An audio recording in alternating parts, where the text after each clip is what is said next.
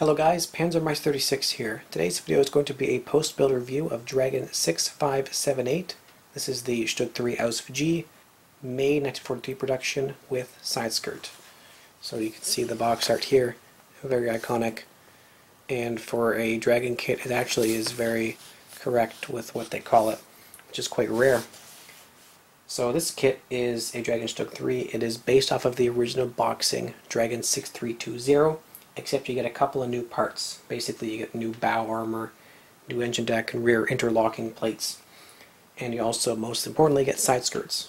The point is to represent a vehicle that was pretty much like a battle of Kursk-era StuG III, where those features, especially side skirts, are most common.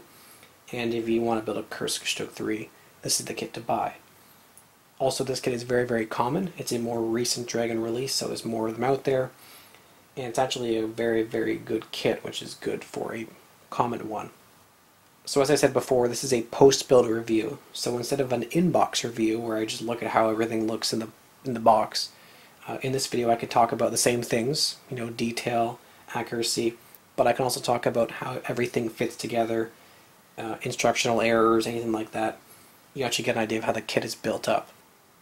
So I'm going to roughly follow the order of the kit instructions, but I might deviate somewhat if there's, I want you to put this part on now instead of later to make everything fit together. But hopefully if you're building this kit, you can just kind of follow this order in the video, maybe write some notes, and then just follow that in the instructions, and it should help you out. Now I will be making two types of notes. One note might be, this is something to look out for because it doesn't fit, or it's something you can make, a change you can make very easily. And the second type of fit are like nitpicky historical accuracy changes that I do for myself, and I'm going to tell you about, but if you don't care about that, you can just ignore them and then only care about the previous changes, which are like how to make stuff fit together properly. You can take this video however you want, but I just want to help you build this kit really, and that's my goal here. So as this kit is a fairly recent Dragon release, when you first open up the box, you're greeted by a bit of a depressing sight.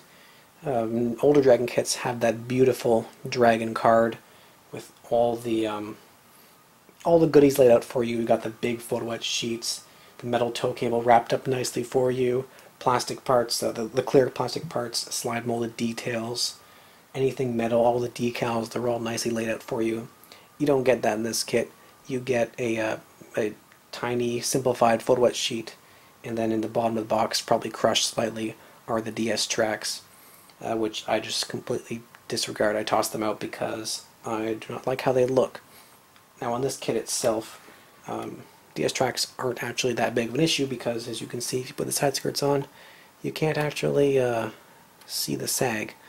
So it's not that big of a deal, but I still find that DS tracks are kind of not my style. So I have gone with spare magic tracks from a previous Dragon kit. But you can use any aftermarket you want there. They should all fit. It should be 92 to 93 track links per side. Like I said before, this kit is a Dragon StuG based off of the original boxing, but you get new plates. So you get the new engine deck stuff and the new bow armor. The engine deck and the rear armor plate and the rear ventilators on the engine deck are all new parts, and they have beautiful interlock welds, which is what's new about them. This version, the May 1943 version, has interlock welds instead of the standard straight welds on earlier vehicles. So you get those nice details new in this kit. You also get new frontal armor, which is the solid 80mm bow plate, rather than the previous 50mm plus 30 bolted on style. And then you also get the interlocking side hull extensions, and then the new upper plate as well, and then also some new fender supports, which we will talk about later. So actually getting to the build, the first thing you're going to do is assemble the wheels as per the instructions. Nothing really of note here, except for when you're assembling the road wheels and the return rollers, you can correct the word Continental with a U to Continental with an L. Obviously this was done for licensing issues, and it's very, very minor. I didn't do this for a while because I honestly never noticed it, but now I can't unsee it, so I have to do it on every single one of my kits. It's a little bit finicky to scrape off the back of that very, very small U to make it into an L. When you get to the idler wheels, note that this is a newer Dragon kit with a simplified photo etch sheet. So instead of having the beautiful rings, instead now you have these, well, you get pieces of a ring to glue on individually per half of both wheels. So you get 12 120 degree arcs that you have to kind of put on. It's not that much of a problem. It still fits very well. You just need a little bit of CA glue, and you put them on. It's just a little bit more painful because Dragon simplified the photo etch sheet to cut costs. With the wheels all done, you're going to move on to the lower hull itself. First thing to do here is to cut off these 6 big tabs that stick off the top. They look like they're supposed to be there because they're molded very well, but they're just part of the injection molding process for the slide molded hull.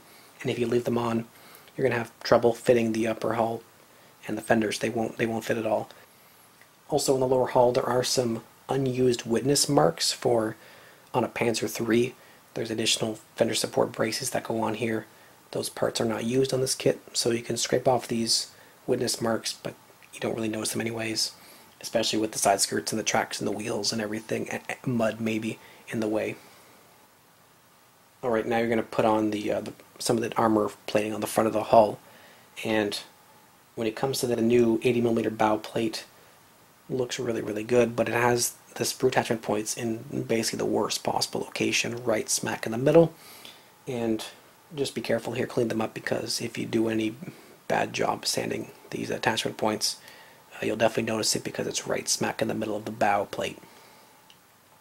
However, these new armor plates designed for the kit here do fit very, very well, which is rare for Dragon adding parts to older kits to make a new version. Usually they don't fit at all. So after you put the bow plate and everything else up here on, you should also put the transmission cover plate, this whole guy right up here, on as well at the same time. Even though they tell you to do it at the very, very end, do it now. And you should, if you're concerned about the historical accuracy of the vehicle, you can do this change. If you're not, ignore what I'm about to say. The frontal hull, the way they give in the kit, these armor plates here interlock with the edge of the hull side extension here for the toe points. So this plate kind of extends up to about here, and that kind of comes out and interlocks. That's a 1944 thing. This is a 1943 vehicle. So what I did was I just kind of had to use some putty and scraping to, fill the gap between them and then make it merge with these plates so that, there's no more interlocking. And if you look down here, basically where this toe point comes up and meets the weld, the edge of this plate ends, and then above that, this is now part of each of these armor plates. After working on the front of the hull, the next thing you'll do is work on the rear of the hull. And with the instructions here, you should follow them completely to the letter. Don't do any changes, but be careful because in the following steps, Dragon shows more parts on that shouldn't be there. So it shows you putting on part B29, which is a hemispherical cover for the access points of the engine. That's correct. Do that, put that part on, it looks good. Just then in the next step, they show this trailer hitch being attached to it, which might confuse some people because Dragon has a habit of forgetting to tell you to put on parts, and then they just put them on, and then you have to kind of figure them out on your own. But that's not what's happening here. It's an error. That part should not be on the trailer hitch, so just leave part B29 on the rear of the hull there. At the same time you're doing this small 4-bolt access port here should be removed because it was only on earlier vehicles, so again, this is a pretty minor thing that you don't really notice, so you can just leave it if you don't care about it. But I got rid of it by just scraping it and then sanding it flush. Now, on the rear of the hull of my kit, you can see that I've actually done some damage kind of to these sheet metal air deflectors. Really, really easy because the kit parts are very thin. So I just grab them with my hands and I can bend them by hand to make them look, dinged up sheet metal. Easy stuff to do. You can also do that with the fenders as well because they are very, very fine and nicely molded. You might also be able to see that I've added some tiny photo etch chains kind of to these toe points coming from the end of that pin and going back up. Again, a minor detail I've added to correct historical accuracy, but it's very, very small and not really noticeable. Next up, the rear hull plate. That's this guy on the back there, which has the hole for the starter crank and such. It's a new part in the kit with the interlocking armor on the sides. It's a little bit tricky because you have to kind of fill the gaps a little bit to make it actually look convincingly interlocked. The way I fixed this was when you put it on, there's a bit of a gap, so I did the technique where you put a lot of plastic cement on there and then squeeze the parts together so that it melts the plastic and bubbles up and fills the gap. And then I go in there with my file and I sand it down to after about half an hour once it's dried, and I use that bubbled up stuff as basically filler so I can actually sand it smooth without bothering with putty or anything like that. And that actually worked really, really well in this part, so be aware that you can fix this part very, very easily, which is a little bit of sanding and a little bit of putty or whatever other way you want to fill it. Alright, now we can look at the fenders, which is where most of the work in the kit will be involved. So first thing I want to point out is that Dragon has you use the old fender supports, which are parts G33. You could use them, but you might as well use the brand new parts they gave you, which are parts L5. They're on the new sprue right next to the new frontal hull armor we used previously. So if you look at the comparison, you can see that the new part L5, which I glued on the fender here, is kind of like a pressed piece, while the older part G33 is more just like a tubular support.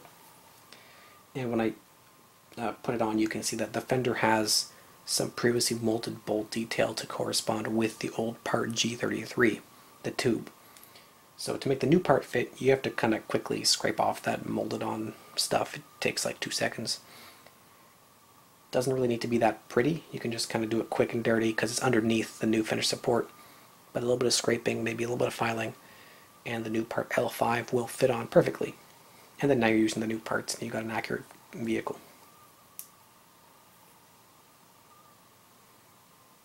Next up, the front and rear fender supports, which are kind of different because they go underneath the fender. I would not put them onto the fender like they show in the instructions because it's a little bit fiddly the way that they go between the lower hull sides and the fenders themselves. So what I would do instead is I would actually glue the fender on now and then put these parts on at the same time so that everything lines up nicely, because like I said, it's a little bit finicky in how they all go together. But if you do it all at once, it should fit. Also, I recommend putting on the superstructure at the same time you put on the fenders. You don't have to put the full superstructure on, you can just put the outer shell that they have molded as a slide molded big piece. Just, it has to kind of interlock, not really interlock, but it has to kind of go together with the fenders. And if you leave it later, you might have a little bit of fit issues, gaps, but if you put it all on now, it'll line up really nicely and there's no problem with that. When I show you looking at the fire extinguisher, go with the leftmost option. That's accurate for this factory that built this vehicle.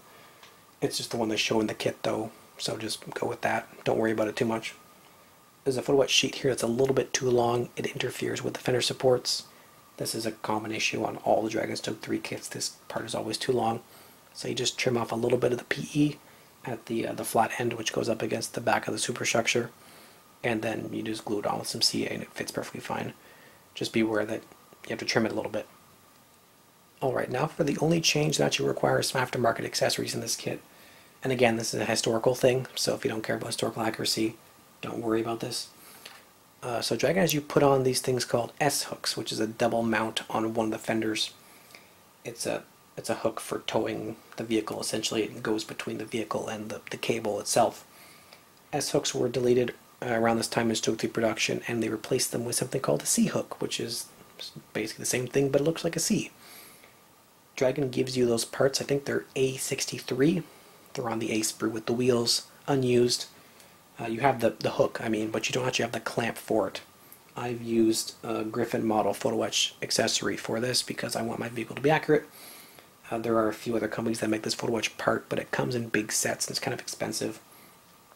I'm hoping someday some aftermarket company will 3D print these like they've done all the other German clamps, because this is a common missing detail on many StuG III kits, the C-hook clamp. And lastly, with the fenders, I want to point out that I've added some wood grain texture onto the jack block. It comes with the wood grain on the top here, but the sides here and then like also the front and back don't have it. So I'd use my hobby knife and I just kind of lightly scrape at it in horizontal lines here, And on the back and the front, I'm actually going to do it in like a curvy pattern to make it look wooden. So that's a pretty easy thing to do, and then when you give this thing a wash after you've painted a wood color, it'll really look like real wood. Now for the engine deck, you have a new part in the kit like I've said before. It's the same as the old one, just with interlock welds. So you have to put on the hinges still like the previous one. A little bit fiddly, but just be careful and then put the hatches on right away so that everything lines up. It should pop nicely together. These new parts, just like the front of the hull, they all fit really well, which is rare for Dragon adding new parts to their kits. The ventilators on the side fit perfectly, and the welds nicely fill the gap and everything like that. And then you can put on the photo wedge vents on the top, which are easy. Dragon does have some photo wedge in this kit. As you can see, of course, I've already talked about the stuff on the sides of the fenders. You also got these two vents here, another vent underneath the bottom. You can't really see it, but it's under there. And then you also got this ring in the cupola we'll look at later. It's all very basic stuff, no bending required. It's good PE that comes with it, so it gives you nice details where you need it, without being over the top or anything like that. Oh, and one more thing. When you put the engine deck on, you have to cut off these 3 tabs in the bottom, kind of like on the hull sides at the very beginning. Otherwise, the part won't fit together. So just hack them off kind of crudely and it'll pop on nice. Alright, let's finish this video up with the superstructure. So not too much to comment here, it actually goes together very well. Like I said before, I recommend you put it on when you put the fenders on, just the shell, and you can work on it more later. This kit does have a partial interior. You get like a floor and a rear wall and a couple of details, but you're missing like the machine guns and the stuff stowed on the back, which you would definitely see in all the ammo. You get the radios, I guess, but it's kind of missing a lot, so I don't really bother with it too much. But if you want to, you can leave the hatches open and show it off or put some figures in there. Also, if you want to leave the machine gun shield here, like you can flip it up and then you can brace it with the back of this hatch, because in real life it can't stand up on its own, it's just a sheet metal thing. So that looks, kind of like this here. And the kit gives you an MG34, which you can stick in that little slot there for the loader to shoot guys with. There is a little bit of seam lines in a couple of parts when you're looking at the superstructure. So for example, the side skirt support rails have a little bit of a seam line on them, or like flash or whatever. Same thing with the mantlet around the top of where it's slide molded. You get some kind of weird lines going. And on the superstructure itself, you have a little bit of that kind of in the corners here sometimes, and it can extend down a little bit, but it's not too bad. Quick scraping deals with it. And especially when you put on the side skirt support brackets, that kind of covers most of it up anyways, right? The smoke grenade launchers here, they give you optional empty tubes and full ones. I've used the full ones, as you can see here. Dragon correctly tells you that the entire assembly is optional with a little optional symbol, because some of these vehicles didn't have them. They were getting rid of the smoke launchers at this time because they were getting hit by small arms fire and going off and shrouding the vehicle in smoke so the crew couldn't see. So depending on your reference photo, you can just leave them off. If you do so, there's a little witness marks there which you can scrape away, which I recommend doing before you put the superstructure on the fenders, because it can be a little bit tricky to get the witness marks out once this is all glued together. I have used an aftermarket gun barrel here. I don't need to do that because the kit has a very nice slide molded one-piece barrel with just a tiny faint molding seam which you can scrape off in just a couple seconds. And you get a nice muzzle brake in the kit. I've gone with an aftermarket barrel because I want a special muzzle brake. It's a slightly wider type. At the end it's kind of more oval than round. Based off reference photos, I want to do this specific version, but the kit muzzle brake is also fine and historically accurate. But if you're curious, this is the aftermarket barrel set I used, RB model 35B49. It's not really early, it's more like a mid. So because of how the gun mounts in there's all these little tiny gaps, and it's hard to paint it when you're airbrushing the thing. So I recommend you leave the gun separate, and to do so you have to actually leave the roof separate so that you can pull the gun out the top. It just pops right up. Glue this part to the roof, not to the superstructure front, like over there, like they say, because then you can't take the gun out. So I'll show you a clip here if I just carefully glue it along the top so that the part is part of the roof and not part of the superstructure itself.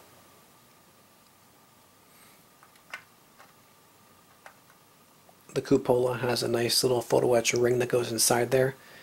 this whole thing fits together beautifully, and you also have some clear periscopes I haven't put in there yet because I want to leave them separate for painting. But that PE ring looks a little bit tricky to get in. It's actually no issue because it's very springy.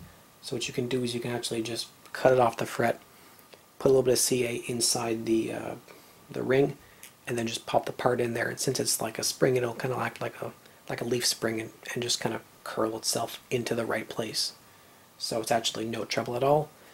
Like I said before, the photo etch in this kit is very, very easy to use. Last thing to discuss will be the side skirts. These are a nickel metal something sheets you get in the kit, so they come on like little frets like PE. You can see a couple parts still on there. Just carefully cut them off, maybe do a little bit of sanding to clean it up. And then what I'd recommend doing, because there's no locating marks for these bottom pegs, you should put this top rail on, which is easy to locate based off of how it has to align with the corners of the superstructure. Put this on, then hang the side skirts from it, and then based off of where the holes are, you can just put those tiny little pegs in the bottom, and it's no trouble if you do it that way. Otherwise, it's a little bit fiddly to get those guys lined up properly. A couple of other things I should note. I have not yet put the tow cable on, which is why there's little gaps there for where the tow hook tool clamps kind of go in the kit. I just want to use some aftermarket that's still in the mail for those, so that's just a personal choice once again. I've done videos before where I look at how to put the tow cable on there and everything like that. So go look at, for example, my StuG III Ausf.F8 video for a little bit of a guide on putting that part on. I've also used some of the spare magic tracks from my stash to make the spare tracks wrapped around part of the wheel based off reference photos. You can see I've added some styrene rod there to make the track pin, and I even drilled out the other side to make it look hollow. And then I used a tiny bit of brass wire, if you can see in there, to tie it together as it was in the photo, because it's not a full loop, so it would just fall off if it wasn't tied down. So little things like this you can see in reference photos, and you can do them on your own vehicle if you want to. So that wraps up this review. As you can see, there are a number of things to be aware of in this build. Some of them are for the build itself, and some of them are historical accuracy things. Just whenever you're building this kit, you can take whichever ones you're interested in, and hopefully this video will help you out building this kit. Like I said before, it's a very common kit, and it's actually a very good one. As you can see, I just built it out of the box. I just needed a barrel from my own choice. Only thing you really need to make it historical accurate and everything like that that's aftermarket is the C-hook clamps, but that's pretty minor. And it builds a cool vehicle, and if you're building a StuG III at Kursk, this is definitely one to pick up. Anyways, hope you enjoyed the video. If you have any questions or comments about this or any other StuG IIIs, I will be pleased to answer them in the comment section below. If you want to support me in my modeling videos, you can do so with the Patreon link on screen now. Those guys help me out by giving me a little bit of money every month, which helps me buying kits and paints and stuff like that to review and show you guys how to use. If you can't support me, no problem. I understand. Just giving the video a like and subscribing is already so much to me. So, as always, thanks for watching. I will see you guys next time. Goodbye and happy modeling. Take care.